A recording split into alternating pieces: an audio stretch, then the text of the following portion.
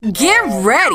You're tuned in to Tea Time Unfiltered with your girl, Lovelyti, bringing you the hottest trending topics on social media. Stay connected. Instagram.com/Lovelyti2002. Hey, you guys. Welcome to another episode of Tea Time Unfiltered with your girl, Lovelyti. Hey everybody, welcome to another episode of Tea Time Unfiltered with your girl Lovelyti. And today I have a special guest with me. It's one of my really good friends. I talk about him all the time.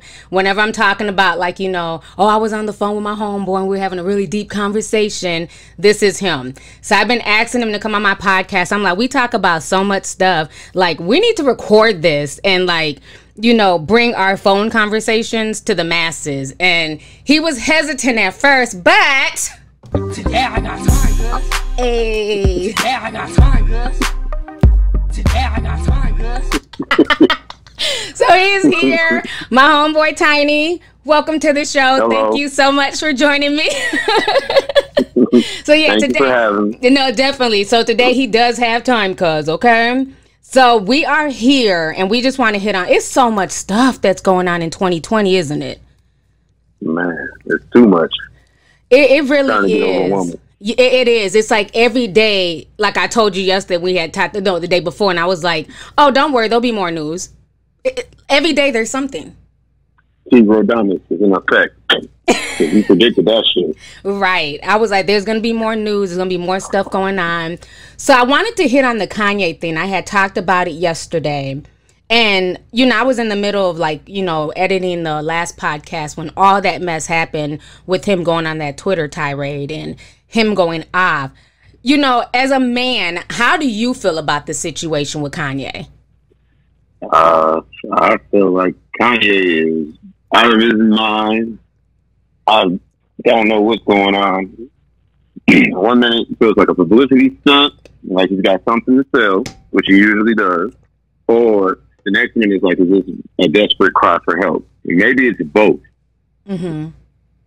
How can you 1 minute you're crying and you're saying all this outrageous stuff about Harriet Tubman, then the next minute you're also bringing up how you got your Gap ad, and then at the end of this little tirade, you said, "Oh, now I'm going back to working on music. By the way, Don is out Friday." Now that's the part that I had missed. So he had to come back after I posted my video. And because I remember when I was in the middle of shooting the thing about Kanye, the last tweet he had posted is he was going back to go work on music. And then you stated that he came back and said that his album is dropping this Friday. Mm-hmm. That is insane. How crazy are you? Are you crazy like a fox? Or is it just kind of, it comes and goes, it's in and out? Right. It's starting to be a bit much, and I think it's starting to be a bit much for everybody because we don't know how to take him. And it seems like every time he wilds out and he says crazy stuff, all of a sudden there's something else dropping. A new album, new clothing line, new pair of Yeezys. Maybe he has marketing Tourette syndrome. Like when you blurt out outrageous things, but you also find a way to incorporate something that you're selling. Maybe that, you know what, you coined that shit first. Maybe that's what it is. He has marketing Tourette syndrome. He knows he has stuff dropping. Half the population don't really fool with him. So let me play on emotion. Let me break down crying. Maybe Kanye is the smartest person in the room. Mm-hmm. I mean, look how many emotions he takes us through. Like I said, even on Sunday when I did my live stream, at first we were pissed off, like, hold up, here you go again, disrespecting another black icon like Harriet Tubman, saying that she didn't free anybody, she just took a bunch of black folks to go work for some more white people. And so everybody was mad about that. And then like 20 minutes later, another video goes viral of him crying, talking about his daddy tried to abort him and he was going to abort his daughter. So it's like he just takes us through a range of emotions where we do not even know how to handle Kanye. And then where these emotions show up as songs on his album. So last time when he dropped that Ye album, when he was in Wyoming and shit, had everybody out there kumbaya, he had the song where he went into how Kim stood by his side and had Charlie Wilson in the background singing and shit. Like, she stood there with me when after I said that dumb shit about slavery being a choice. And then he also had that song drop where him and T.I. were going back and forth about that. So should we expect a song this time to where he's talking with somebody else about Harriet Tubman, and then there's another song on there where he's talking about, you know, like how he's against abortion and he's for pro-life. So, you know, breakdown. The thing I don't understand, like right? Like the whole breakdown in him crying, and I guess some people felt like, oh, you know, he's doing the most with that. I don't, or like, you know, people were like really offended the fact that he even talked about his child and abortion. But like I was saying in the video, this is not like, this is normal conversation. Like the average person in this day and age, and hell, even back in the day, most pregnancies are unplanned. And when you find yourself in a situation where you are pregnant, that is a conversation, you know, if you are in a relationship with somebody or, you know, whatever the relationship may be, that is usually the topic of conversation. What do we do now? Are we going to keep the child and raise the child? Are we going to be together? Are we not going to be together? Are we going to have an abortion? Are we going to keep the baby up for adoption? Those are the choices that couples or people who find themselves in that situation have. So I'm not shocked about the conversation, but it's also a conversation that I feel like it wasn't the public's business, because that daughter has to see that. You know what I'm saying? 10 years from now when she's 16, like, damn, my parents tried to abort me real quick. And she's going to get crying like he was crying. Yeah. Like, what the hell? What's that trip? Like, his dad's probably sitting somewhere, like, rolling around, like, on the floor. Like, what the hell is going on with this dude? Right. His dad's out crying like that. Like, yeah, and it was just, like, it didn't make any sense because he went from almost blaming Kim, you know, oh, she had the pills in her hand. She was ready to, you know, swallow them and kill our daughter. And then I had an epiphany from God, and God told me not to, you know, abort her. And then he went from that to praising her, like, oh, even if we get a divorce, she had our child, and that's all that matters. It's like it was double speak. Did he say this before or after the Harriet Tubman shit? This was all after the Harriet Tubman thing.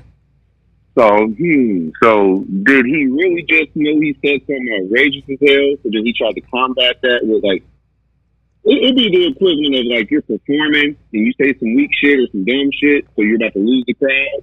So then you say something that's gonna make everybody clap. Like, right.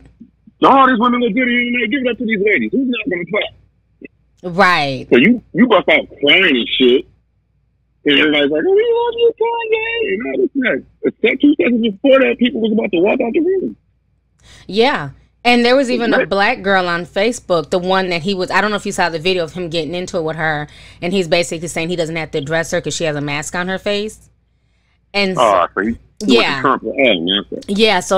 got into with the young black girl, and she talked about her experience on Facebook, how Kanye treated her funny. But then the other white girl that was in the crowd that was also, you know, talking back and giving him dissension, Kanye allowed her to come up on stage. So I don't know, you know, if this is a mental breakdown and this is mental illness, you know, I pray he gets it together and he'll be okay.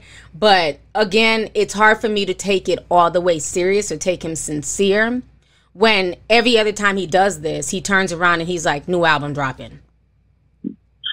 We're laughing at him, but he's really laughing at us all the way to the bank. That's how I feel.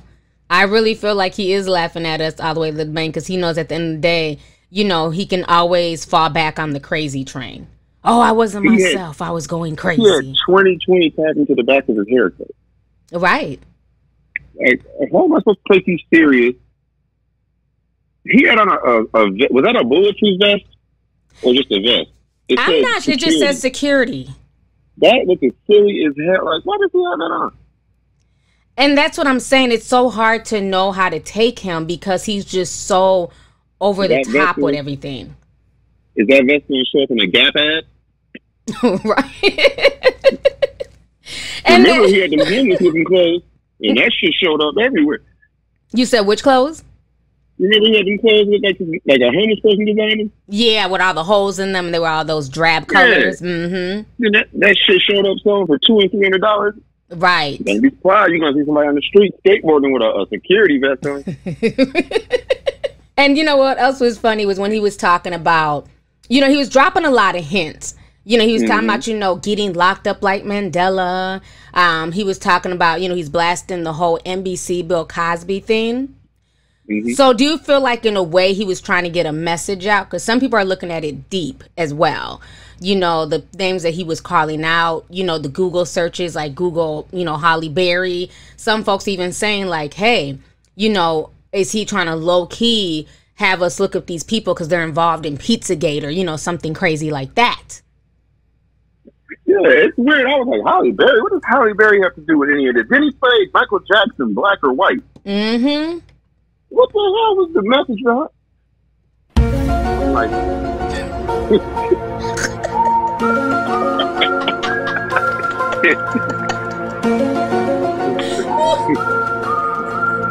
this was Kanye.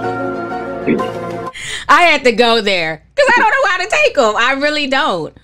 It's like it just makes no sense. Like he's just so all over the place, you know. And then he was throwing out that shade, the shade at Shia LaBeouf, you know, and basically saying that, you know, Shia basically dissed him and didn't help him with the golden line and all this other stuff, and then blasting Kris Jenner. Yeah, they're probably gonna end up putting him in the crazy house for a bit and reprogramming him or something. He'll go to the crazy house, and the crazy house will be in Wyoming with a studio attached to it. And we'll hear that all these people flew out there and recorded with him in the crazy house. Kanye has the best album rollout ever.